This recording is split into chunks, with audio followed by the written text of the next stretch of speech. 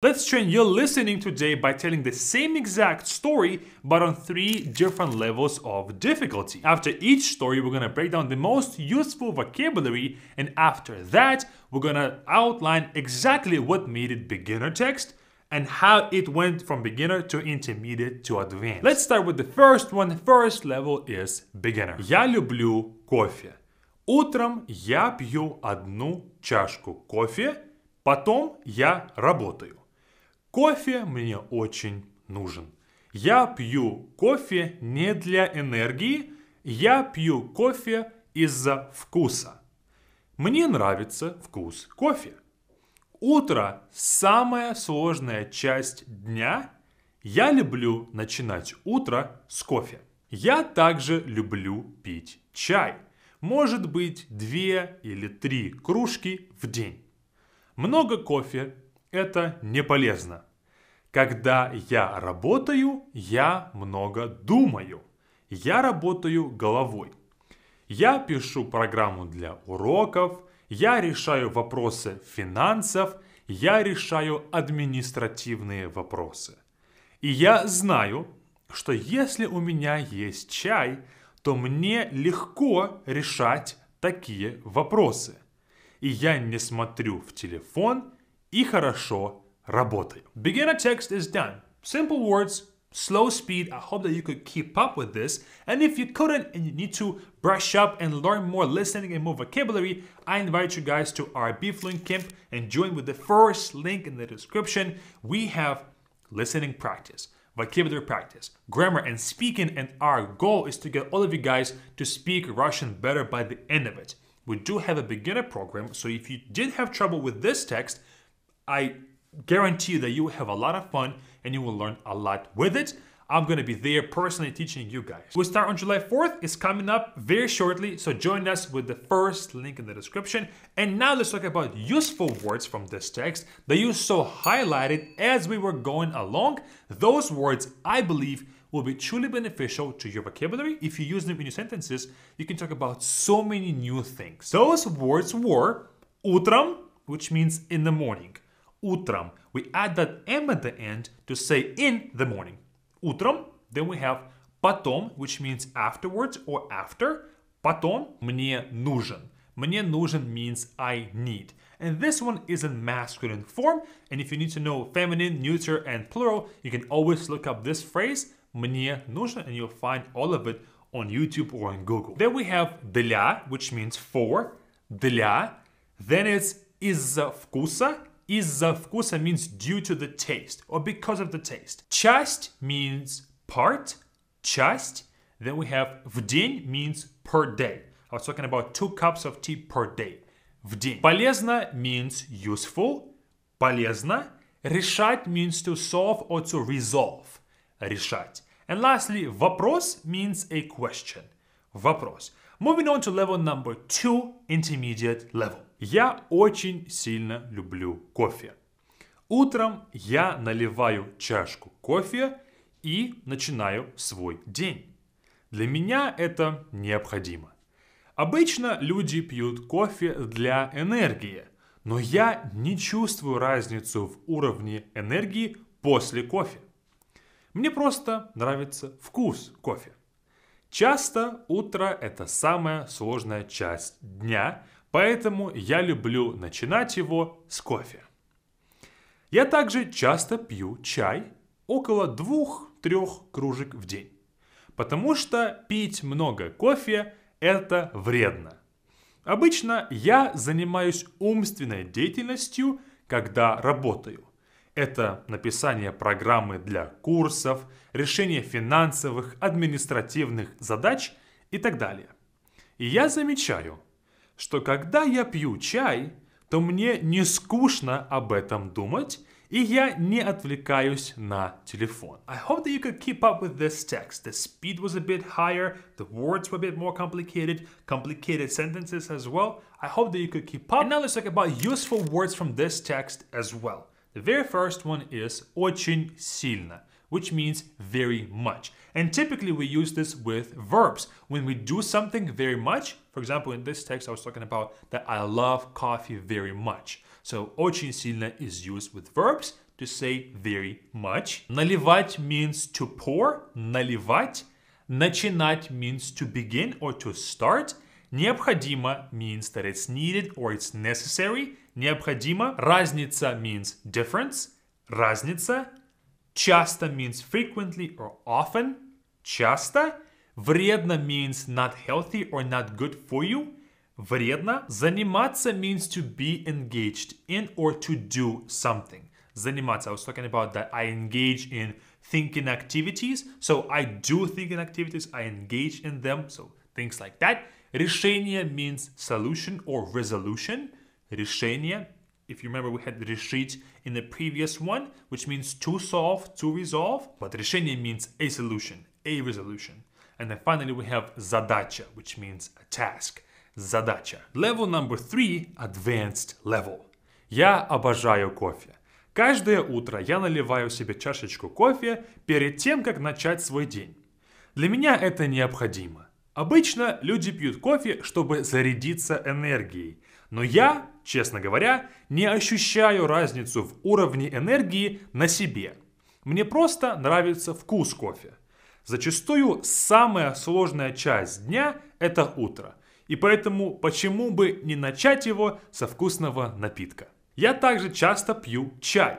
Где-то около 2-3 кружек в день, так как пить много кофе не очень полезно. В основном я занимаюсь умственной деятельностью, когда работаю. Это написание программы для курсов, решение финансовых, административных задач и так далее. И я замечаю, что когда у меня на столе есть кружка чая, то мне не так скучно об этом думать, и я меньше отвлекаюсь на телефон. And a few useful words from this text as well are я обожаю, which means I adore, I love, I love very much. Okay? Себе means for myself or for me, for myself, I guess. Себе, I was talking about that I'm pouring myself a cup of coffee. Then, перед тем как means before the fact that, but we use this to form a complicated sentence. Before I do, перед тем как, I do something else, I do this. Then we have зарядиться. Зарядиться means to charge up. We can use it with a phone, to charge a phone, or to charge up ourselves. Зарядиться. Ощущать means to feel or to notice by feeling. Ощущать. Then, честно говоря means honestly or honestly speaking. But of course, in English, we just simply say honestly, X, Y, and Z. Где-то means approximately or around when talking about quantities.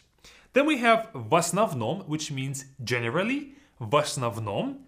Замечать means to notice mostly by looking at something. Замечать. And отвлекаться means to get distracted.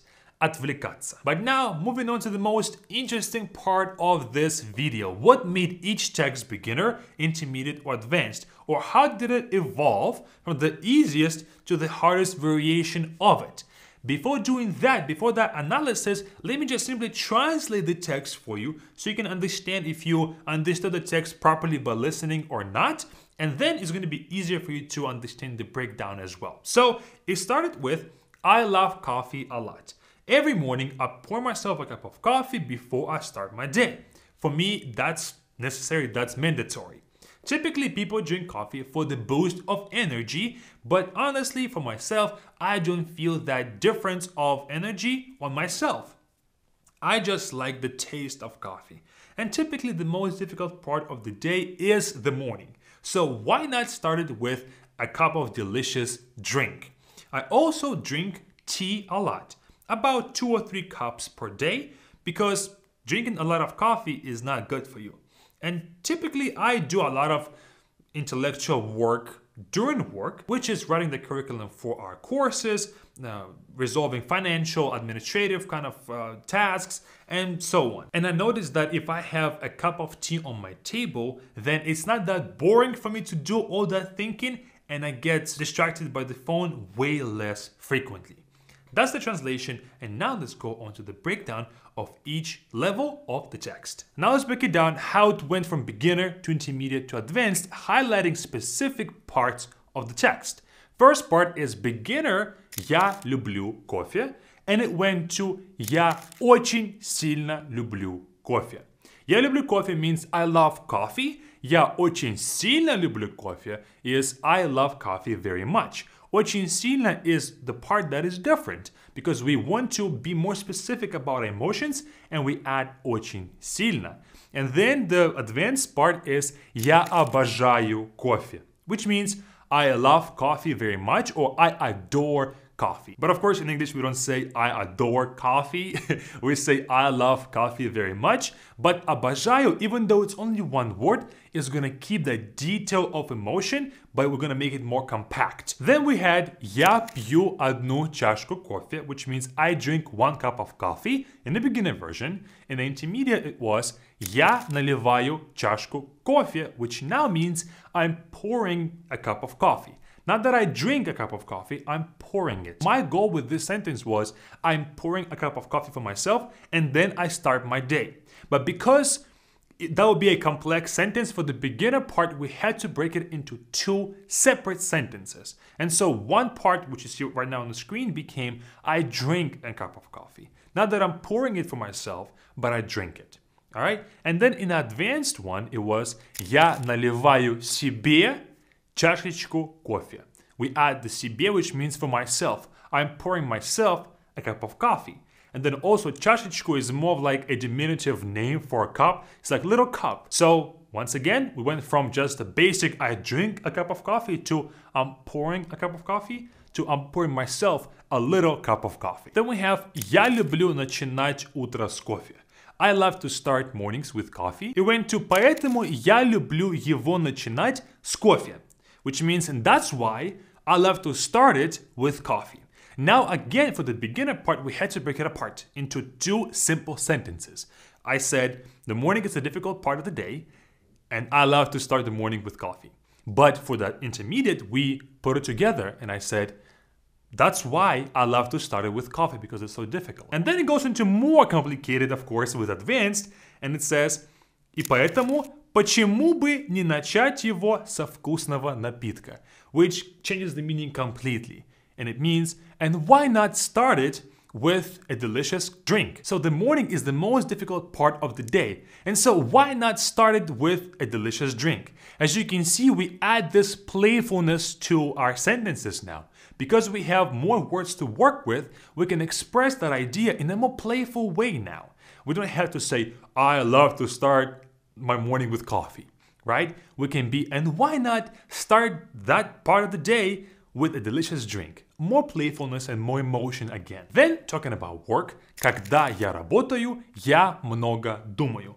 When I work, I think a lot. Very straightforward kind of idea. When I work, I think a lot.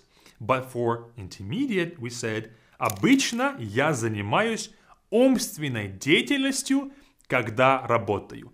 Typically, обычно, we add this обычно, which means typically. Я занимаюсь умственной деятельностью. I engage in thinking or intellectual activities. Okay? So it went from I think a lot when I work to I engage in intellectual activity. And then for the advanced, we said в основном я занимаюсь умственной деятельностью, когда работаю.